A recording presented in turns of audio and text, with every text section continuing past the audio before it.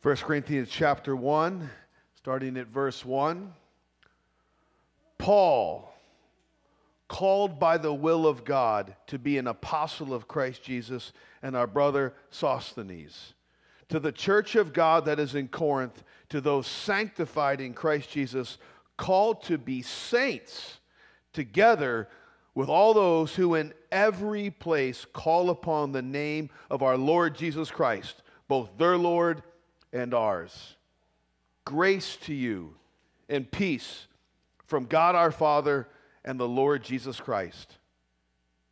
I give thanks to my God always for you because of the grace of God that was given you in Christ Jesus, that in every way you were enriched in him in all speech and all knowledge, even as the testimony about Christ was confirmed among you, so that you are not lacking in any gift as you wait for the revealing of our Lord Jesus Christ, who will sustain you to the end, guiltless in the day of our Lord Jesus Christ. God is faithful, by whom you were called into the fellowship of his Son, Jesus Christ our Lord. Now I appeal to you, brothers, by the name of our Lord Jesus Christ, that all of you agree, and that there be no divisions among you, but that you be united in the same mind and the same judgment. For it has been reported to me by Chloe's people that there is quarreling among you, my brothers. What I mean is that each one of you says, I follow Paul, or I follow Apollos, or I follow Cephas, or I follow Christ. But is Christ divided? Was Paul crucified for you? Or were you baptized in the name of Paul? I thank God that I baptized none of you except Crispus and Gaius, so that no one may say that you were baptized in my name. I did baptize also the household of Stephanas. Beyond that, I don't know whether I baptized anyone else. For Christ did not send me to baptize, but to preach the gospel, and not with words of eloquent wisdom, lest the cross of Christ be emptied of its power. 1 Corinthians 1, 1 through 17. Father, thank you for this, your word. And we want to encounter you today. Lord, we do not want to check the box, to mail it in, and to drift over a number of things that have nothing to do with you. Because, Lord, that will not happen when we stand in your presence immediately. Lord, we're so prone to wander. We're so prone to question. Even as Helen prayed this morning in our prayer meeting, we're so fickle. We don't understand something you're doing. We don't like something you're doing, and we doubt you, Lord, and we all do it. We want to rest in you, though, this morning. We want to hear from you, Lord. We want you. We just want more of you. So would you move in our hearts, whether someone's heart is hopeful or discouraged, hot for you right now or cold for you, Lord, whether somebody is here because they were excited to meet with you, or whether they're here out of obligation, Lord, none of that handcuffs the Holy Spirit. So would you move in our hearts this morning, Lord? Would you move in our hearts? We want to be able to say, as jacked up as the church at Corinth was, they were able to say, surely God was in our midst. So God, would you continue to manifest your presence? Just be with us. We know you're everywhere, but be with us to bless, to convict where we need to be convicted, Lord, to encourage where we need to be encouraged, and ultimately to be changed more in the image of Christ. And if anyone here can say the right things in their head about Christ, but has never truly trusted him in their heart, would today be the day in which the chains fall off and they rise and they follow you. Alive in Christ, our living head. And we pray this in his name. Amen. All right, you may grab a seat. Good to see you this morning.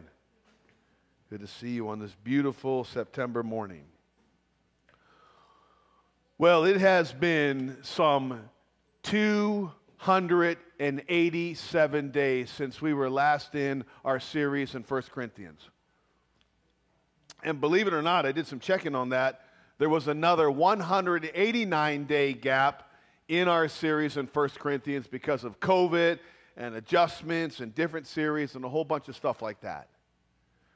Today we're coming back, and we're actually going to finish this series in 1 Corinthians, accepting a quick Christmas break for a Christmas series. And we're going to do so, however, with a little bit of a twist. And I realize I am trying to thread a needle on this. If we were to pick up where we left off, we would be, anybody know what chapter? It's been so long, you probably don't. That's okay. Yeah, thank you, Brian. That's exactly right. We'd be in 1 Corinthians 11. However, we have new people here, new faces here, and I thought this is just going to be really odd to jump right in when it's been a long time and people won't get the entire picture, the entire flow. On the other hand, I did not want to subject and afflict those of you who were here during the series with every sermon repeated. So here's what we're going to do. We're going to reboot 1 Corinthians 1 through 10 in about 11 or 12 sermons, so roughly a sermon a chapter. Then we'll go to our Christmas series, and then when we get into the new year, we'll slow down to our previous cadence and get into 1 Corinthians 11. So that's kind of the plan of what we're going to do. Now, one of the reasons we, as our typical fare, preach through books of the Bible at Restored Church is because it gives us a Clint Eastwood kind of approach. That's an expression I've used for about a decade. If you know any of his movies, you know one of his movies is The Good, Bad, and Ugly, right? And there's all of the above in Scripture. And if you're just topically preaching, you're probably not going to get the stuff that's outside the category of what we would call good. So when you preach through books of the Bible, it forces you to address the good, the bad, and the ugly. That makes sense? Now, have you ever noticed that when we look back on things, we tend to, most of us, not everybody, but most of us, we tend to look back on things and make them better than they really were. We tend to romanticize the past. And people do that with the early church. Oh, the early church, if we could just be like the early church. They had perfect, uninterrupted, blissful fellowship. No one ever left. There was never any conflicts. Nobody ever died. Rich doctrine. There was no doctrinal disputes at all. Everybody got along with everybody perfectly. There was no need for church discipline. There was no intramural fighting. There was no cold shoulder. Everybody triple tithed. There was 110% workout for work projects and all the rest. That was the early church. Sometimes people say, I wish we were like the early church. The good news is we are like the early church. The bad news is that's not good news. Now, of course, there was a lot of good stuff at the church at Corinth, but a quick survey of the problems that afflicted this church will dispel the notion quite rapidly that everything was hunky-dory. What you had at this early church was divisiveness, factionalizing behind rival leaders, infighting, intellectual arrogance, pride, superiority, homosexuality, incest. One guy was sleeping with his dad's wife. Celibacy in marriage that was called spiritual. Sexual activity outside of marriage. Immorality in the kind of sleeping with prostitutes. There was divorce. There was failure to practice church discipline because of their pride in their tolerance. There was idolatry. There was materialism. There was drunkenness, and they had game on that. They even knew how to get drunk at the Lord's table. How many times do you have to get in line for that to happen? There was a lack of sensitivity in gray areas. There was chaos in their worship gatherings. There was abuse of spiritual gifts, people acting as if their gifts were jewelry to show off rather than tools to serve others with. There was abuse and confusion over gender roles. That'll be 1 Corinthians 11. There was reluctant giving. There was bad teaching about the resurrection and on. So yeah, there was just an issue or two at the church at Corinth. Any one of which individually would not be healthy for a church. But can you imagine if you had all those problems at a church? That would be one toxic stew, and that's exactly what it was. And the reason is, and here's the big idea of the sermon series, is they had forgotten the gospel. Now, to be clear, not forgetting in a head kind of way.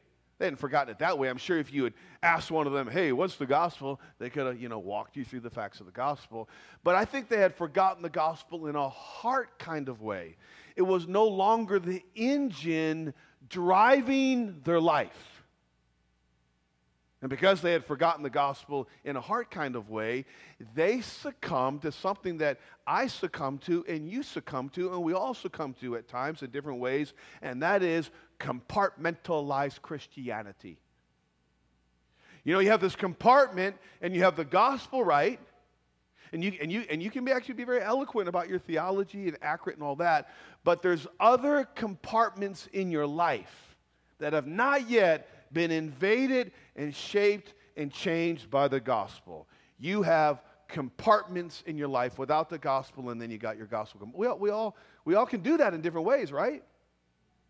And I think if you look at the context, just to revisit the context of the church at Corinth, they lived in a space that was very tough to walk with Christ, which I think made it all the easier to forget the gospel and to embrace compartmentalized Christianity. For example, Corinth was a really depraved place.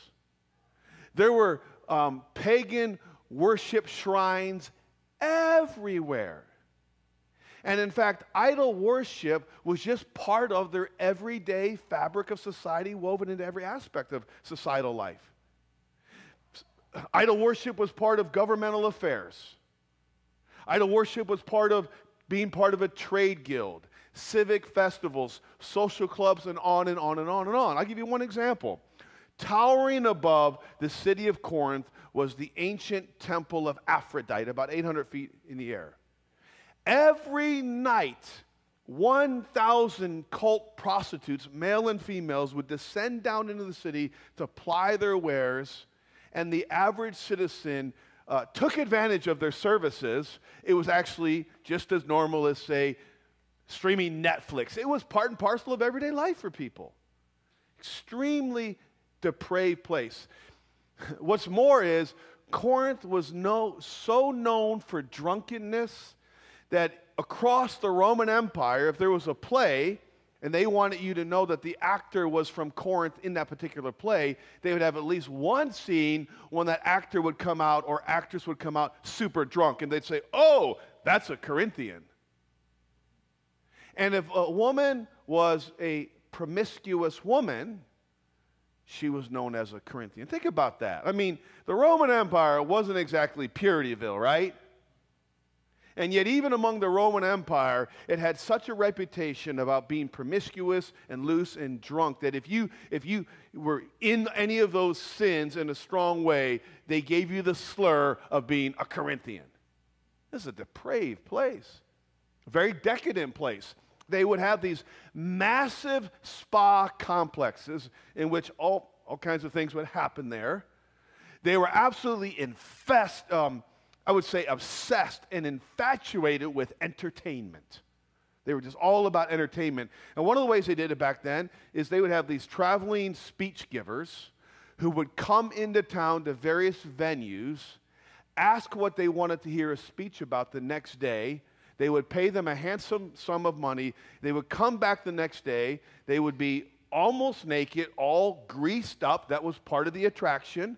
And then they would wax eloquent about whatever the assigned topic was. What mattered, it didn't matter whether that topic was true. It just mattered whether they could speak well. Infatuated with entertainment. They hosted the second largest athletic games behind, I think, the Olympian Games. They're called the Isthmian Games.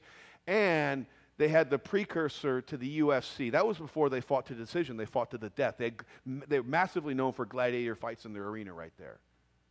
And then it was just a driven city, not just decadent, not just depraved, it was driven. It was a city all hopped up on success and achievement and climbing the social ladder. You step on anybody's back at anybody's cost to get what you want. One commentator put it this way. He said, to use terms from American culture, schmoozing, massaging egos, scratching each other's backs, and dragging rivals' names all through the mud describe what was required to attain success in the ancient city of Corinth. Now, I would just make an art to us. I would say because of our depraved context, because of our decadent context, because of our driven context, I think it also, likewise for us, makes it all the easier to compartmentalize our Christianity, right? And to forget the gospel in a heart kind of way. And that's why this book, and getting back to it, is so good, because what it does is this. It forces us to put the gospel on the front burner again.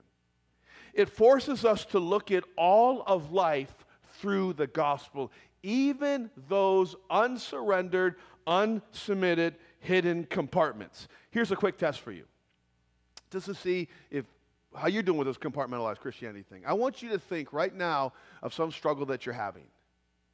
Maybe it's a conflict with somebody. Maybe it's a self-esteem issue. Just whatever the thing is that has come to mind, are you applying the gospel to it? Or is even that question a bit like a foreign language? Well, what do you mean applying the gospel? The gospel gets me to heaven, but up to that, I'm just on my own. No, like the gospel is a banquet for us. So how do you respond to that question? We're going to see in this book how the gospel addresses absolutely everything in life. It's to be the lens through which we look at everything in our life. And so what we're going to do this morning is kind of just get back into the book with this big idea, get back to the gospel. We're going to look at verses 1 through 17, which was a few sermons before, and we're going to have 3 basic movements. This is what Paul does. And we can't obviously go through every verse by verse at this pace, but we're going to get the big idea. We're going to see Paul, first of all, starts with the good, then he goes to the bad, and then he gets back to the gospel. So in verses 1 through 9, Paul starts with the good. You might say he starts with commendation. Verse 2, as I just read, he calls them saints. He says, to those sanctified in Christ Jesus, called to be saints. Now, you got to admit, when you think of these Corinthians, you don't think of saints, right? He's not obviously calling them saints because they're the holiest bunch around. So why is he calling them saints? Because he's choosing to see their position before their practice. A good place to start with somebody who confesses Christ, right? Now, it's not that he doesn't address sin. He clearly does. It's not that he thinks that all of them are Christians. He doesn't. But it's just it's just a way of showing that when he ministered to people, he chose to start and see their confession in Christ first, and then work off of that. And that's what we do. That's what we should do with people, right? Hey, you confess to follow Christ. We encourage people with that, and then what's the outflow of that? Moving on, verses 4 and 5, and again, I'm just summarizing. He moves on to actually thank God for these ones. Remember that list of things they were doing? Nonetheless, Paul thanks God for them. And what's even crazier is he thanks God for the very thing that they're abusing. The fact that God gave them grace. You have to admit, if we see somebody abusing grace, we don't want them to do this with us, but we'll get right to the law, right? Forget this grace thing. You're abusing it, get the law. Paul doesn't do that. Paul thanks God for them, and it says he thanks God because of the grace that was given you in Christ Jesus, that in every way you were enriched in him in all speech and all knowledge. He moves beyond that. He not only sees their position first, and only thanks God for them and thanks God for the grace that he's given them, he actually, he recognizes God's work in them. See that word testimony? Verse 6? I thank God, going down even as the testimony about Christ was confirmed among you. He literally says, I've seen God's hand in your life. You have a testimony. Moving beyond that, he not only recognizes that, he recognizes that they're gifted, so that you're not lacking in any gift as you wait for the revealing of our Lord Jesus Christ. And then he reminds them of God's faithfulness. Again, what would we do? Easily do. We remind them of God's coming judgment, man. You keep on that path, right? And he does some of that, to be sure. But he starts off by reminding them of God's faithfulness. You see that? It's beautiful. It's so encouraging. He says, who will sustain you to the end, guiltless in the day of our Lord Jesus Christ. God is faithful, by whom you were called into the fellowship of his Son, Jesus Christ our Lord. Now, I want to ask the question to close out point number 1. What in the world is Paul doing? What do you think? You think maybe he's being sarcastic? You know, he could be sarcastic at times. He used some sanctified sarcasm. Was he doing that? Is he just using good psychology, good leadership? You know, you commend before you correct, which is a good thing to do. And while there might be some of that in there, I think the ultimate reason he's doing that is simply because he really loves them. He really loves the church at Corinth. And somebody, in a bit of a humorous fashion, outlined the book of Corinthians, 1 Corinthians, this way. Point 1, 1 Corinthians 1, 1 through 8, I really love you. Point 2, 1 Corinthians 1, verse 9, all the way to chapter 15, but you are an absolute mess. Point 3, chapter 16, but I still really love you. I don't think Paul ever got over the grace that was given him. He says in 1 Timothy 1:16, this is a faithful saying and worthy of all acceptance, that Christ Jesus came into the world to save sinners, of whom I am chief. And you can't love people that way unless you really know how undeservedly and deeply you are loved by God yourself. People can't extend that love vertically, or showing they're not, or horizontally, are showing they're not experiencing in that moment that love vertically. May God give us that kind of love for each other, right?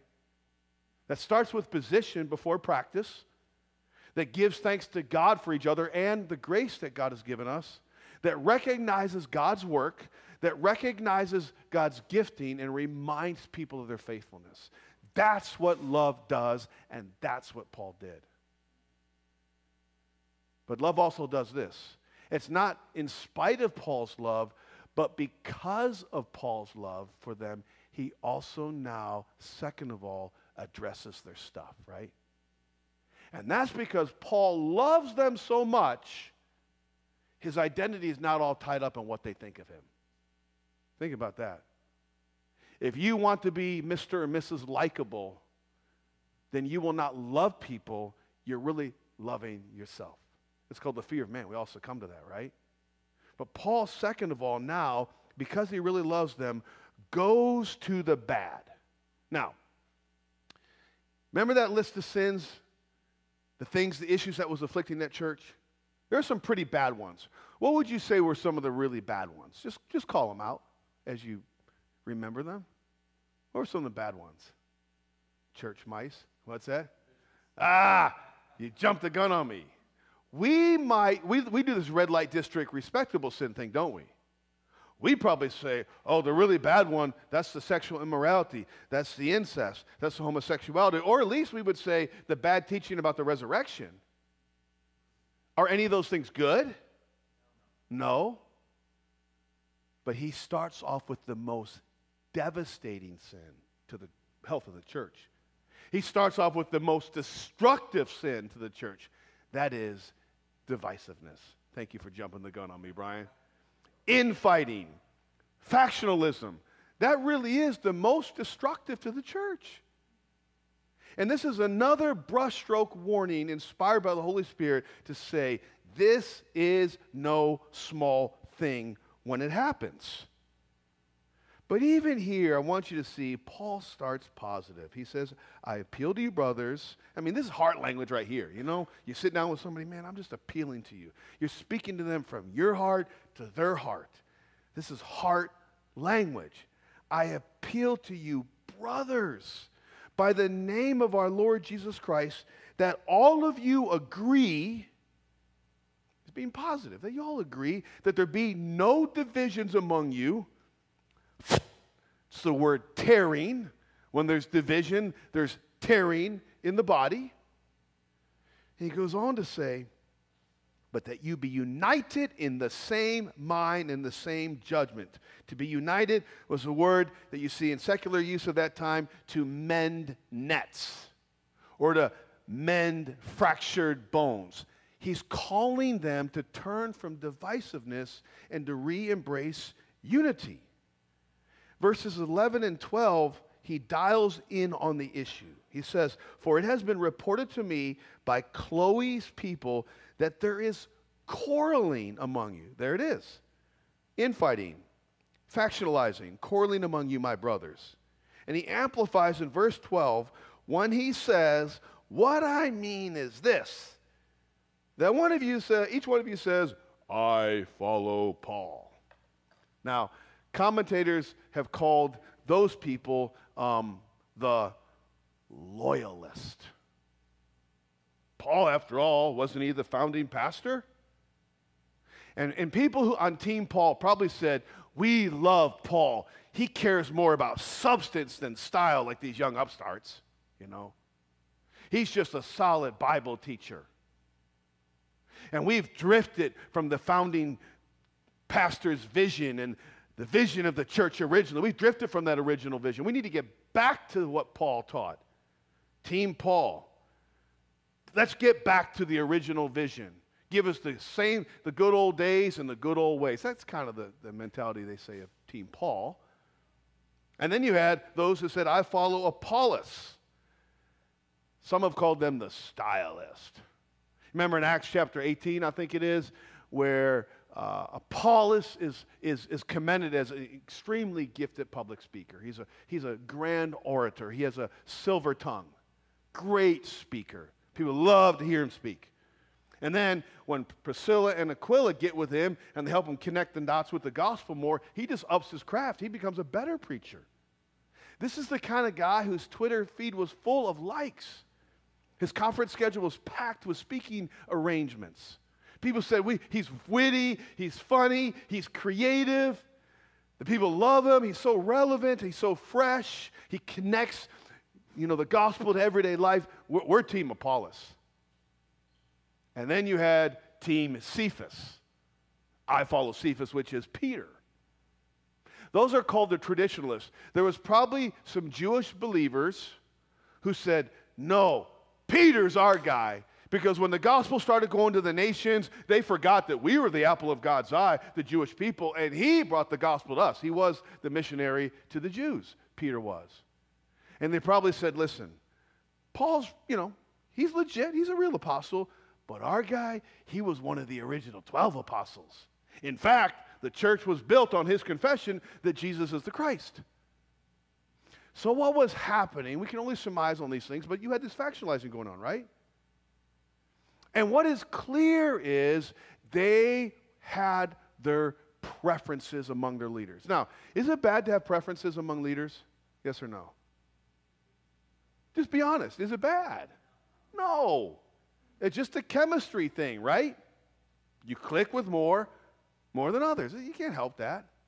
But we have to watch out that your preferences or favor for one does not manifest itself in becoming a prejudice or disfavor for another. You got to watch out for that. In other words, you got to watch out for the fact that you click especially good with one or two perhaps, or three or whatever the case may be. keep you from clicking up, different spelling of the word, with others who click like you with that person. When we get that mentality of, I like him, he's my guy, he cares more about this, he cares more about that, he's on my team, I'm on his team, what we're doing is, instead of realizing that just like in the body at large, we have different body parts, right, for the good of the body, 1 Corinthians 12, 13, and 14, we'll see that. Also among leaders, there's variance by divine design, according to gifting and calling and equipping and training and experience and personality and background, upbringing, and all the rest. And they're all by divine design for the good of the body. And what they were doing is they were simply reflecting the culture around them that loved to lift up leaders and form a tribe around that leader. They were the precursors to celebrity culture, and celebrity Christianity is a terrible thing. Now, you might say, well, I'm so glad that at least there was Team Jesus, because that last group said, I follow Christ. They're the ones that had it right, right? Wrong. They may have been the worst set at all. Whereas on the one side, the team Paul, the team Apollos, the team Cephas, they were sinfully exalting human leadership. It's likely that Team Jesus people sinfully rejected human leadership. That can be very, very injurious to the health of a church. And they did so under the guise of false spirituality. We don't need, accountability with a human leader, because we go right to Jesus. And that's what the gospel is. It takes us right to Jesus, right? Forgetting that Jesus gave leaders, Ephesians 4, as gifts to the church. Forgetting Hebrews 13, 17, that leaders are to be submitted to and obeyed. And it may be that these were people who did not want to submit. They rejected the idea of accountability, of commitment, maybe to a particular church. Well, I'm part of the church at Colossae too. Not just the church at Corinth, and I'm part of the universal church, and I'm the church at Thessalonica. So why would I need to submit to any local church? We're all the body of Christ. That kind of thing? And that's a spirit of prideful unsubmission. And it also may be that Team Jesus people had legitimate spiritual gifts and experiences that others did not have in the body of Christ, but were not mature enough to hold those gifts in a way that was uplifting. Which is super, they would have fancied themselves, we're part of the Deeper Life Club. We've had this experience and other people haven't. Which is extremely ironic, because true spirituality is marked not by the sharing of the gifts of the Spirit, but by bearing the fruits of the Spirit. Now, stepping back, he is dialing in on what issue at that church in chapter 1? Division. And whatever the cause of division, whether it's factionalizing behind leaders, it doesn't seem the leaders were trying to pull that off. It seems in this case that the church at large was. Or whether it's because of different views on various issues around. Any kind of factionalizing is a very dangerous thing, because it fractures the church. But the way it works, it's very insidious. It's not like right in your face, right? And often it's like if your windshield's fractured, you get a little pebble, boom, and you get that little divot, and you think, nothing's going to happen to it, right? I don't need to call the guy and fill in acrylic and all that. But what happens? Heat and cold shrinks and expands it, and pretty soon you have a spider web of crack across your windshield, and the windshield is toast. That, my friends, is what Paul is calling out, because he knows it can do that. So he starts with the good, he goes to the bad, and finally he gets back to the gospel. Now, this is going to be really obvious next week, but we're going to end with verses 13 through 17. What he's going to do is he's going to highlight the problem of factionalizing by asking 3 piercing, targeted questions designed to expose the fact that they had forgotten the gospel in a heart kind of way. Question 1 is what? Is Christ divided? just as the church right now is in Christ in heaven, Christ right now is in the church on earth. So when we factionalize, when there is the quarreling, the infighting, the divisiveness, it is like taking a machete against Christ himself, because he is the one who fills the body all in all, right?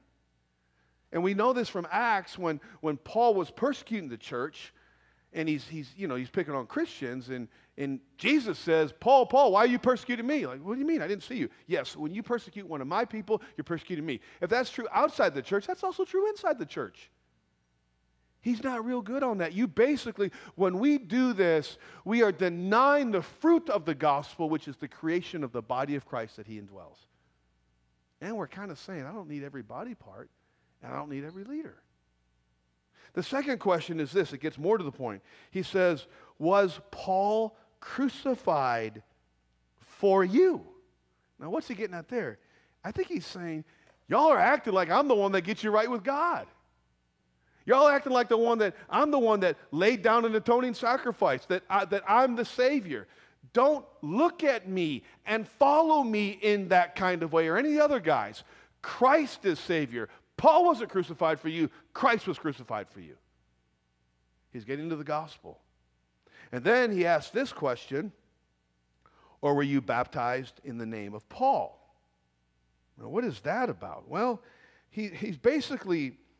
Well, at baptism, you can think of baptism this way. I think this is fair to say. At baptism, it's a commissioning of sorts, right? Like you're not saved through your baptism. You're saved previous to your baptism, and then you say, I want people to publicly know that I'm a Christ follower, so I'm going to submit to the waters of baptism. Wow.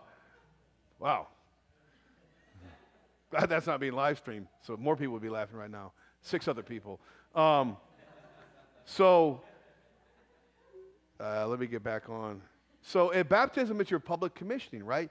You go down, not in the waters of the bathroom, but in the baptismal, you say, I died with Christ and I've been raised again, right? And you come up out of that water, and the idea is, I'm now going to follow Jesus.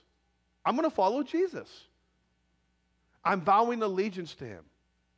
So Paul is saying, did you vow allegiance to me? I'm not your Lord, nor any of these other chumps. We're pointing you to the Lord, but Jesus is Lord. That's what he's getting at with that question. And then in verses 14 through 16, it's kind of humorous. Look at verse 14. He says, I thank God that I baptized none of you except Crispus and Gaius. Thank God that I baptized none of you except Crispus and Gaius. What's he getting at there? I thought baptism was important, didn't you?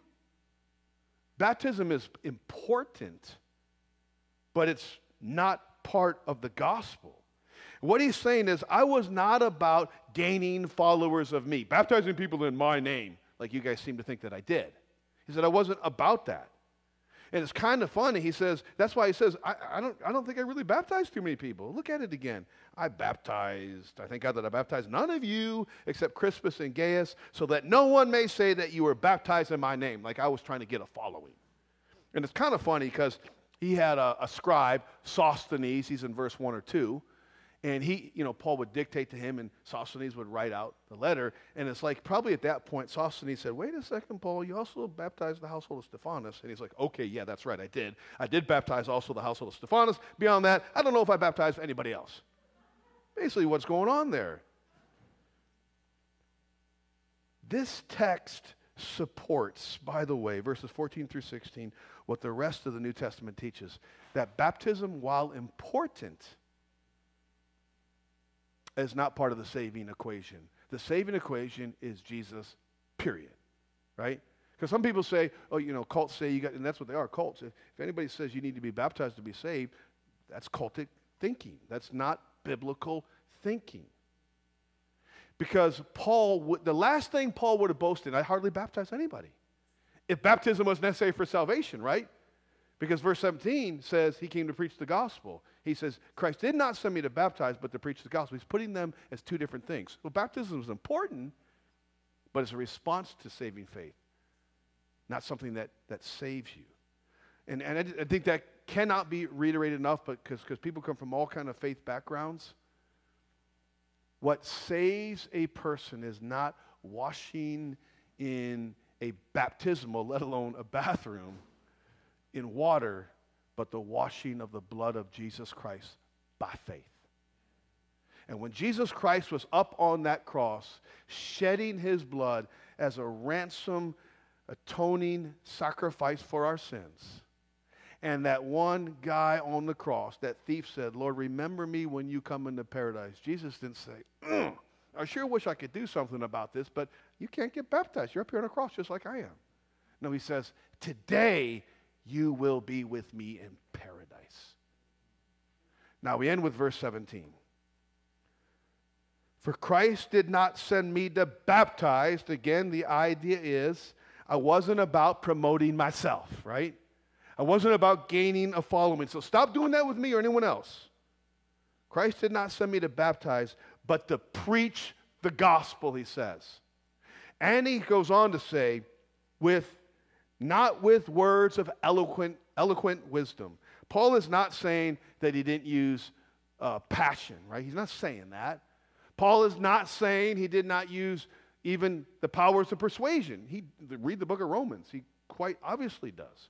What Paul is saying is this, and we're going to dive into this next week, that he refused to sugarcoat the gospel. He refused to use the tactics and maneuvering of manipulation. That he would rather make the gospel plain than palatable, lest he, in his own words, lest the cross of Christ be emptied of its power. Now, next week, we're going to see how they were doing that, how they were tapping in to the culture's narrative of what they thought wisdom is and what they thought power is, and they were robbing the cross of its power. But we're going to end right here and just say this. Right now, Paul is sounding a 5-alarm fire alarm because they are having a 5-alarm fire. This divisiveness, this little divot in the windshield, if it is unchecked, splinters in all kinds of directions. It's not gone unnoticed by me that several people have reached out to me and said, wow, that was crazy, that message you preached a couple of years ago. Because I did it in much slower fashion. But that's what Paul talks about. Now listen, if a church is going to be healthy, it has to get back to the message that birthed it in the first place. If a Christian's going to get healthy, that Christian has to get back to the message that birthed her or him in the first place. What would you think if this church never preached the gospel, applied the gospel, talk about the gospel, or any church? What would you think about that church? It's not a church, right? Social club. And it's crazy how we can be critical about a church on that, but we can be social clubs ourselves. How often do you apply the gospel in everyday life? How often do you figure out how does the gospel connect to this issue? And maybe this is something that was something you thought of more in the past. And maybe this is a call for the Lord to return you. Listen, my brother. Listen, my sister. I want you to get back to the gospel. I want you to get back to applying the gospel to everything in your life so that bit by bit, that gospel compartment begins to destroy for your ultimate joy the compartmentalization of those hidden spots in your Christian walk. That's the hope, right? That's what I want in my heart. I got some compartments. Do you have any compartments? Maybe we can talk about some of those compartments Wednesday night. I'm grateful for you and I love you, and I pray that as we reboot this series, God will do some rebooting in our souls.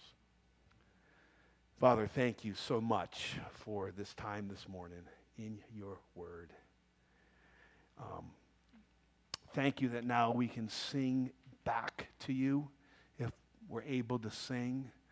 We can at least reflect on what we've heard. We can respond. We can respond in our hearts. We can respond in various ways. So, Lord, I prayed a while ago that we would not mail it in and check the box and not drift. And I pray that over this final time of singing, Lord, that our attention would be on you, because it's then that you speak to our hearts. When we power down and be still, that know that you're God. So, Lord, I pray that over us as we conclude this worship gathering this morning. In Jesus' name, amen.